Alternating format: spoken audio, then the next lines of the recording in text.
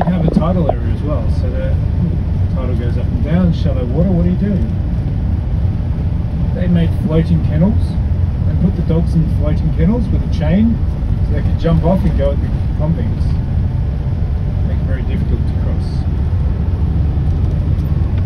Now, of course, that doesn't. You're not going to just convict escapes. It's not going to just look at it and go, oh, too bad. I'm just going to head back. A couple of them came up with some novel ideas of trying to escape. He tried to swim, tried to steal boats, things like that. The most novel, I think his name is Billy, idea that I've heard. He found an old kangaroo carcass, gutted it out, pulled all the insides out, and covered himself in the kangaroo carcass. Thought he'd hop across. Probably didn't want to go near the dog, so he thought I'll hop past the guards. So here he is in his kangaroo carcass, hopping along. You're a guard sitting there, you're bored, you're hungry. A kangaroo could taste pretty good. He didn't think about that. The guards all, of course, saw kangaroo, stood up, levelled their guns at Billy in his kangaroo suit. At which point he realised the game was up, he threw off the suit. Yelled out, "I'm a convict, don't shoot!"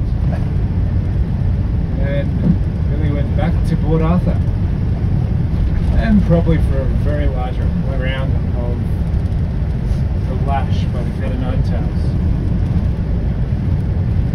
You see, mention the cat o' nine tails. The cat o' nine tails was a whip with 9 tails on it, so 9 bits of leather, sometimes with ball bearings, sometimes with hooks in here, that they would whip across the back of the convicts.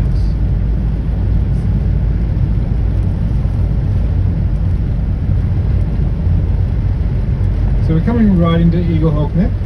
I'll slow down as much as I can. We are not allowed to stop on the neck as such, although people do try it in the height of summer.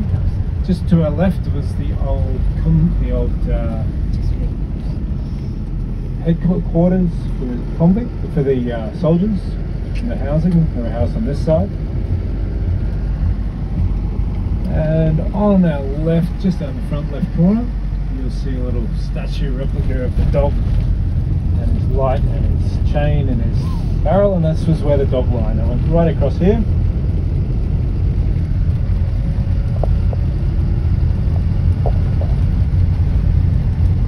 A few black swans out on the right window.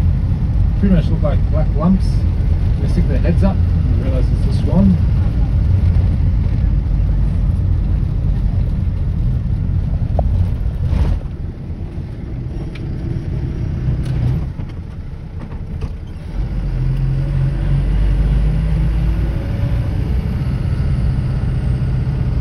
Pirates Bay. Supposedly this is the first act of piracy in Tasmania. It was a couple of bushrangers, a bit hungry. One of the farmers was coming down south with his produce.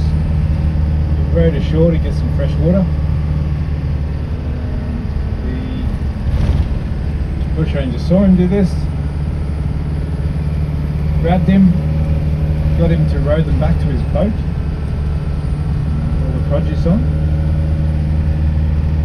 and stole his boat. They thought, oh, while we're getting away, they didn't want to shoot the farmer. They weren't murderers, they were just thieves. So they set the old farmer back in his dinghy, but only gave him 1 paddle, so they didn't want him to get back too early and alert the authorities. Apparently that was the first act of piracy down there. There's quite a few more acts of piracy in our history. Bushrangers and convicts trying to escape.